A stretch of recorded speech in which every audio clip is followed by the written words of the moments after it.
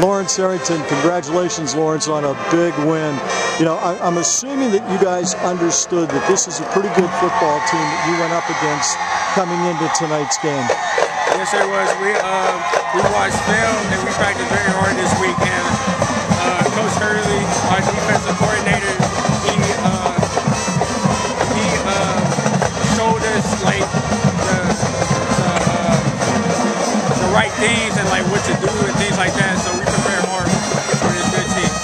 Lawrence, you knew that they were going to come in and probably throw the ball about 80% of the time. How much pressure does that put on you as an inside linebacker? It pretty much put a lot of pressure on me because, you know, as a middle linebacker, we run stop first, but we had to adapt a little, and I think I played a very successful game today. The interception that was made by Zach Crone in return for a touchdown, that pick, it seemed like it boosted you guys, picked you up a little bit, and you just got better after that.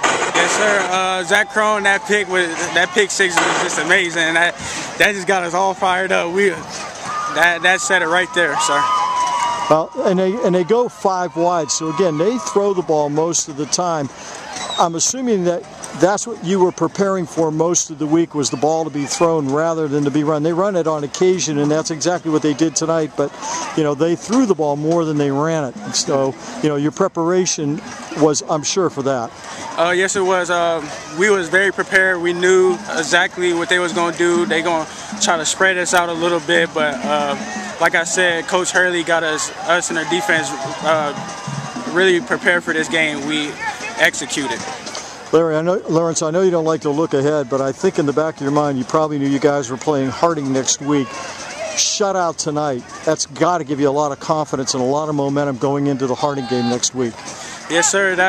This shutout definitely will give us momentum for next week's game against Harding. A very good team, amazing players, and we looking forward to giving them a game.